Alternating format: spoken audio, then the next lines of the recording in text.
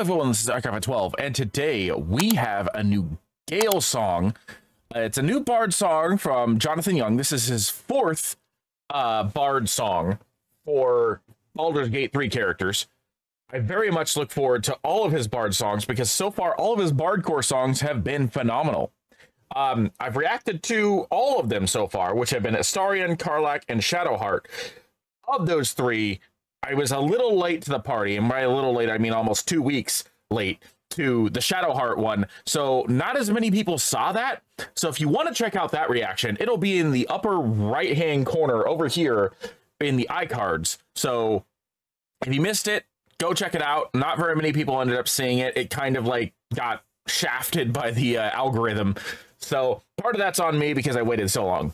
But if you want to go check it out, it will be up there. But do so after this video so that way you can watch this. I'll also put it at the end of the video too, so that way you guys can watch this and then go to the end. But today we're going to be focusing on his Gale song, The Wizard of Waterdeep. Gale is one of the more interesting characters in Baldur's Gate. I really enjoy his personality. I do find him to be a little too forward when it comes to like his attraction to you in that game, which always throws me off just a little bit, but that's okay. It's Gale. It's Gale. He's a lovable scamp. So yeah, link will be in the description below if you want to watch. If you want to watch this without my commentary, because I will be pausing. I will be talking about it. Oh my god, this is starting off wonderfully. Without further ado, let's get started.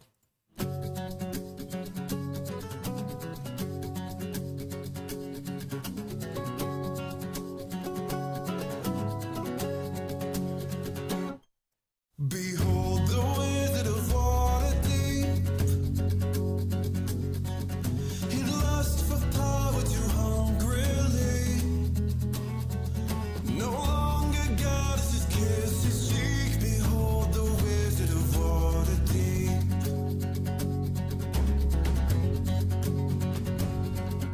Behold intelligence, charm, and wit. The childhood prodigy of magic, but he hides appearing so arrogant, a broken heart that he won't admit. I like how they're going for like a very remorseful vibe. I like how Jonathan is like really covering like the pain that's etched in Gale's backstory. Like, one of the things that I love about Gale, one of the things that like impresses me the most about Gale's backstory is the fact that he always tries to be really upbeat. He always tries to look on the positive side of things. But when you catch him in those rare moments where he lets his guard down and you actually can peer through the veil at the person that's underneath, and it's not the you know, optimistic individual. It's an individual that is scarred with just a little bit of like jaded intent for what sort of things have happened to him, and especially when you look at the all-encompassing things that happen with his backstory with I'm forgetting the goddess of magic's name, but like his love and basically his betrayal of her, because of the fact that, you know, his backstory is tied to the orb that's in his chest, which is basically a walking magic bomb. So he studied texts that he shouldn't have. He wanted power that he didn't. He wanted to ascend to godhood to be closer to his goddess, and he paid for it. And now he lives with the consequences. Like, when you peer through the veil of the optimism and actually see the person beneath, you realize this guy is a tormented soul that, like, he's not feeling all that great, honestly. You know? Once you actually get to know him, you realize that he's he's done some things that he deeply regrets, and there's nothing he can really do to take that back. So he's just trying to move on forward as best as he can until he gets a glimmer of hope that maybe, just maybe, he can get back in the good graces. And then at that point, it's like, oh, he's willing to do whatever it takes to get back to his good graces, even if that means trying to kill himself. Like that's, or, you know, blow himself up, I guess. That's yeah, a very important and powerful part of Gale's story. And I like how Jonathan's decided to cover that with like lyrics talking about, you know, the fact that his lust for power has driven him away from his one true love, and now he's doing whatever like now he'll be willing to do whatever it takes to get back to it. And he has a broken heart that he doesn't readily talk about. Like, that's one thing I like about these Bardcore songs. And one thing that I think is also limiting to the genre, so you have to like do it in a specific way, is that the Bardcore songs are done as if a bard is singing them, which means that you are limited not to speculation, but to specifically the facts of the character. And I think Jonathan's been doing a fantastic job of trying to intricately weave his own storytelling aspects into the lyrics. This is especially prominent in both the Karlach and the Shadowheart one, which is the reason why those are my two favorites of the four so far, although we haven't really finished the Gale one, so I can't really judge Gale's yet. But he was a little too on the nose, as I've said before, with the Astarion one. That basically just straight up told Astarion's like his entire story. There wasn't really a whole lot of room for interpretation. It was literally what it was.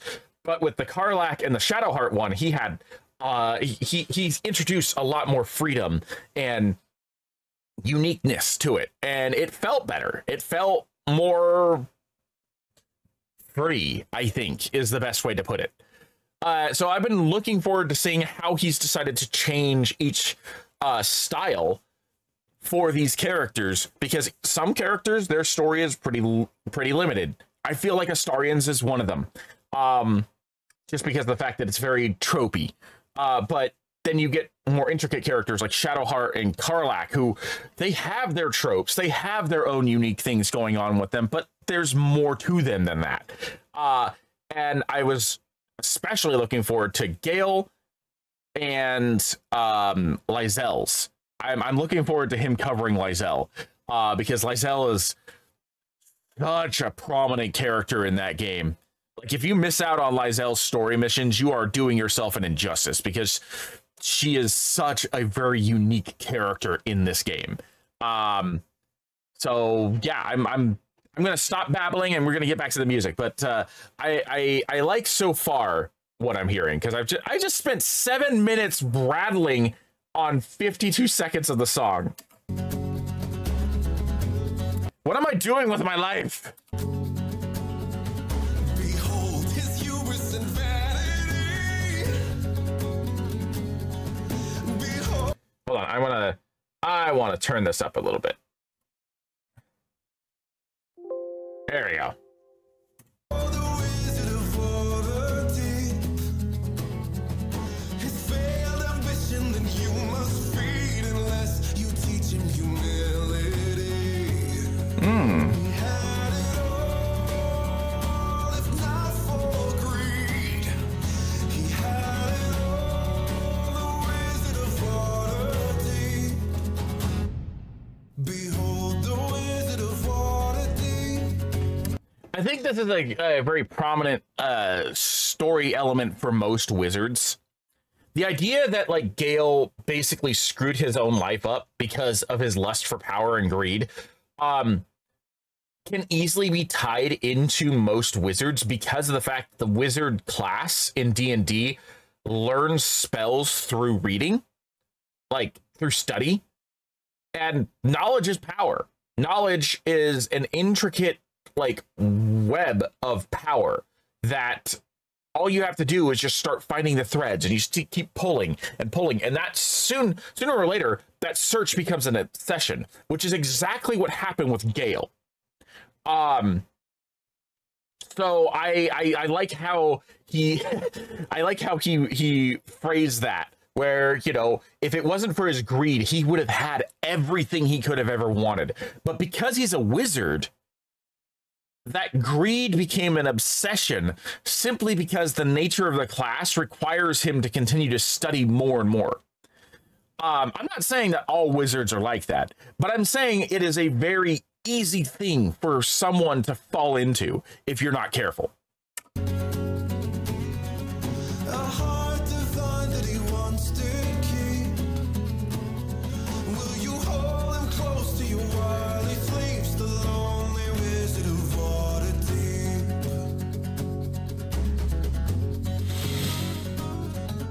Behold the power within his chest. Destructive hunger cannot be quenched. His tragic death, if it does progress, or an early end to your hero's quest. Yep. Anyone who hasn't, like, let Gale die or has killed him themselves, don't.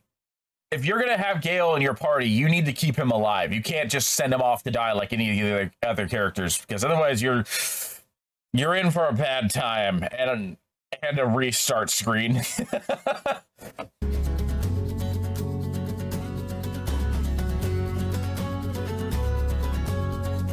I really like the instrumental for this one too. Like, this one is definitely I have to say that, like, my favorite instrumental so far of these is probably Karlach, which is weird because Karlach feels kind of like a almost like a Wild West theme.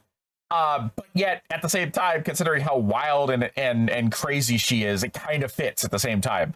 And then following Shadow Hearts, and then this one, I think those are in that order. Like, it feels very bardic, and yet it also feels very on brand for the character. And I think that's one of my favorite things that I'm loving about these bard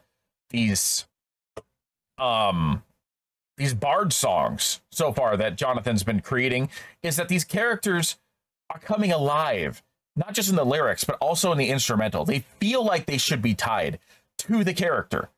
And I'm very curious to see what he's going to cook up for when it comes to Lysel and Will. And if he covers Minthara. I hope he covers Minthara, because Minthara is one of my favorite characters that I've seen people play with in their campaigns. I personally can never have her because I can't kill the druids. I can't do it. I can't burn the druids to the ground. I just can't do it. So I will never experience Minthara myself unless they patch the game or I use a mod. But I'm hoping that he covers Minthara, because Minthara would be a fantastic topic for a song like this.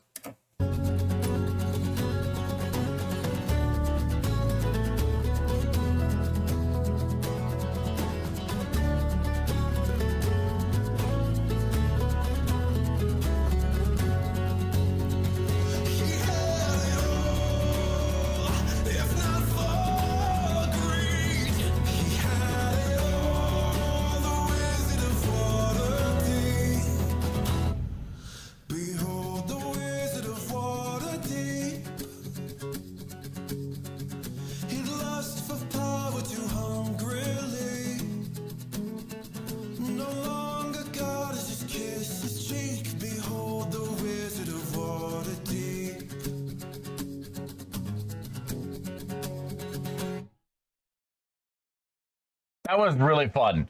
That was really, really fun. I very much enjoy what he decided to go with there. I'm really hoping, like I said, that he comes out with additional content for some of the lesser known characters. Halsin, Minthara, those are two of my favorite characters. Minsk would be a fun one. I'm still hoping for Ketheric Thorm, honestly. In fact, since he asked what character he should do next, I'm going to be putting Ketheric in the description or in the comments of that video, because I feel like Ketherick, despite the fact he's a boss, and despite the fact he only appears really in like a small portion of Act 2, we find out so much about him. There's enough there, I think, to be able to craft some kind of song. And because there's not enough there to really fully flesh out him as a character, that leaves enough for artistic interpretation, I think. But there's enough there for a topic of a song to be created. I can almost guarantee that. So I'm hoping, I'm praying that Jonathan like considers it. But anyway, that's going to be it for me. Thank you for joining me. I am Archava12, and I will see you in the next video.